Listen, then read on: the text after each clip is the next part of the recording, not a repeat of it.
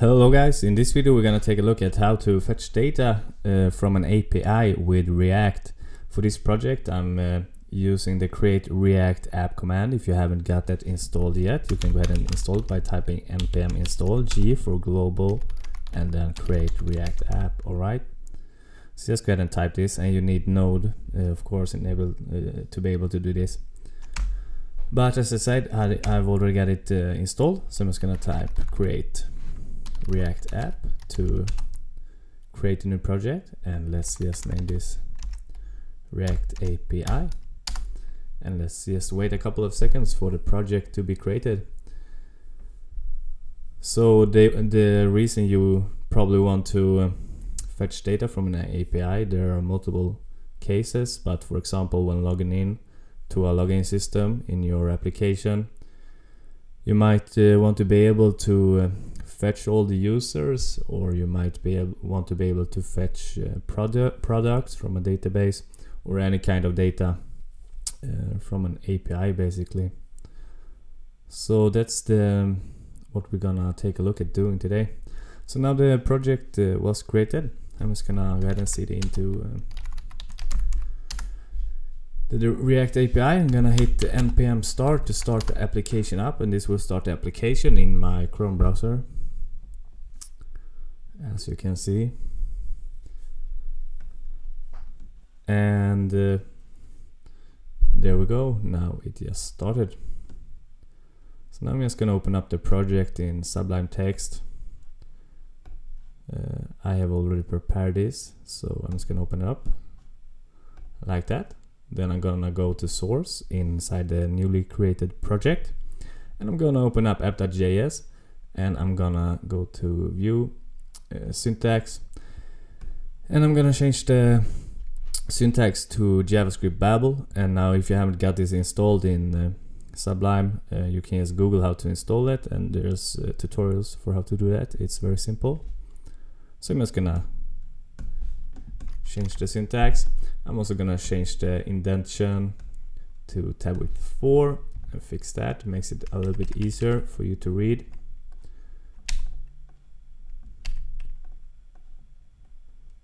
Like that. And let's just remove all the code inside the div with the class name of app.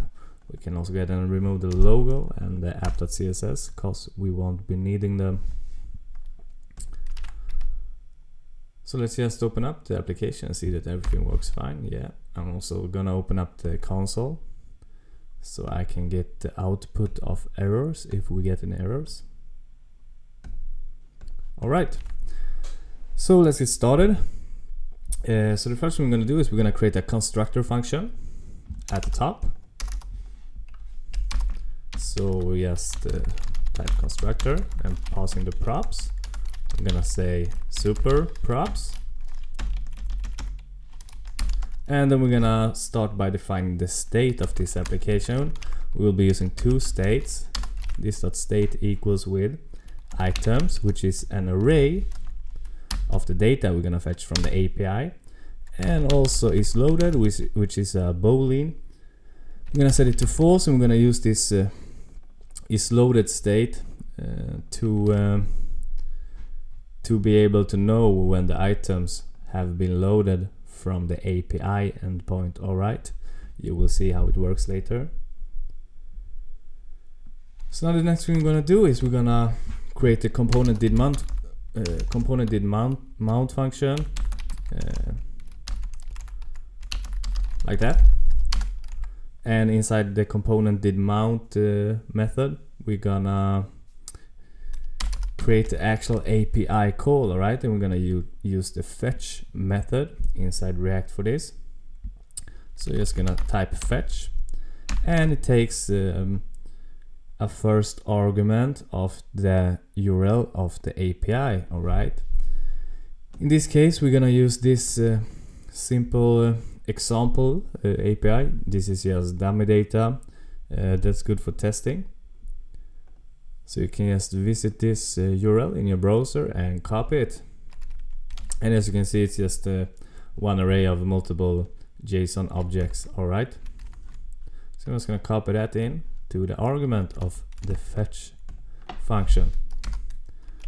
Then we're gonna type then, and what we're gonna do is we're gonna get the result. So res, this is the result from the API, and we're gonna convert it to JSON format. So res.json. Okay. The next thing we want to do is we want to take the JSON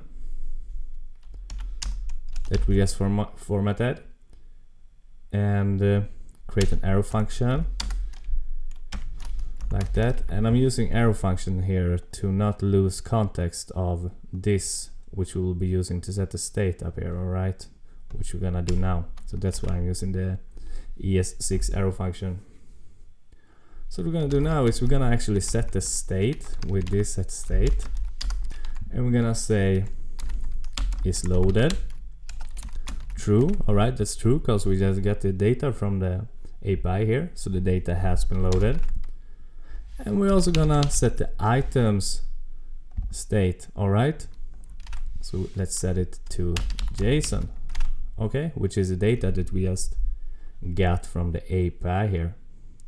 Alright, so now we're actually getting the data from the API, and we're not only getting the data, we're actually saving it inside our app component inside the state, so we can reuse it inside the component, okay, and that's great.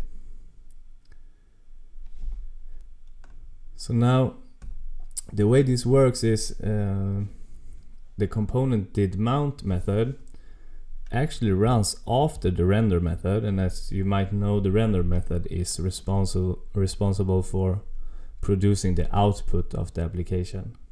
So the way it works is the render function runs after the component did mount function.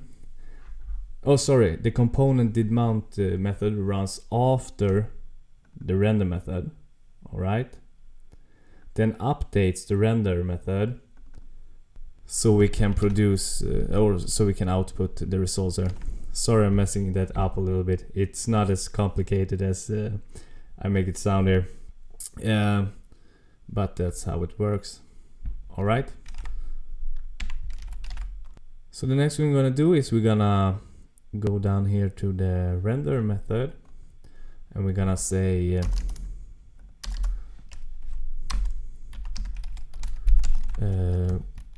variable, then we're gonna access the properties inside the state.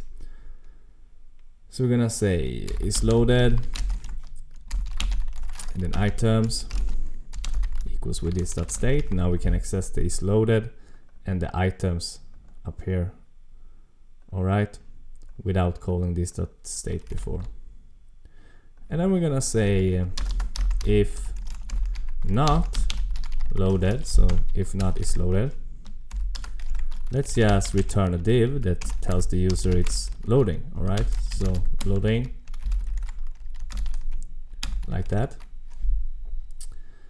And if it is loaded, so else, let's just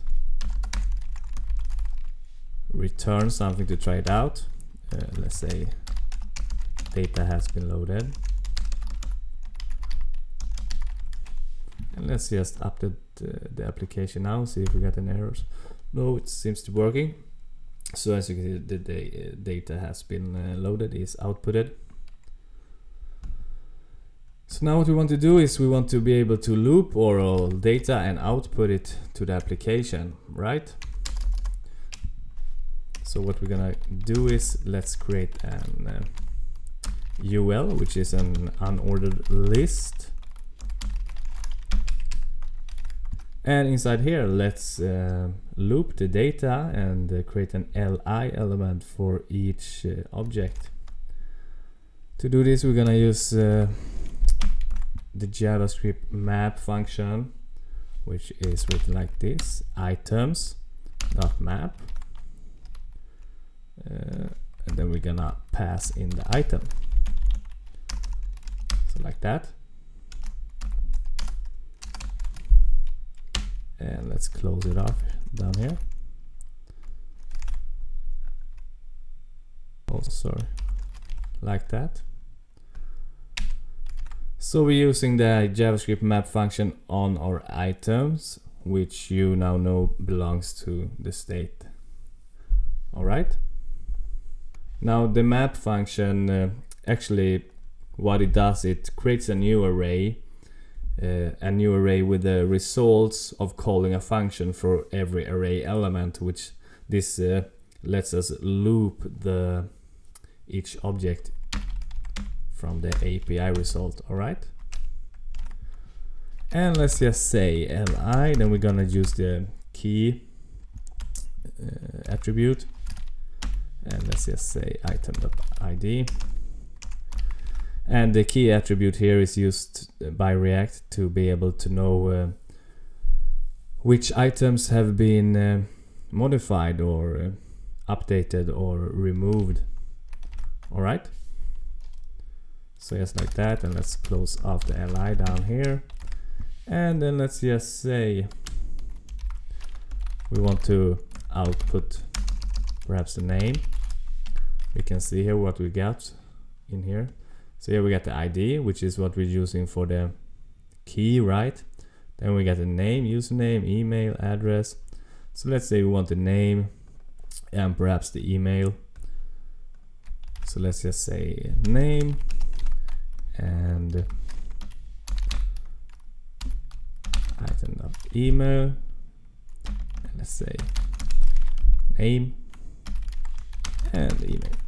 All right, so now we get the name here and the email here, and let's see if we're able to loop everything correctly. And as you can see, now we're actually getting the data from the API, and we're outputting it in the application through the render method. All right.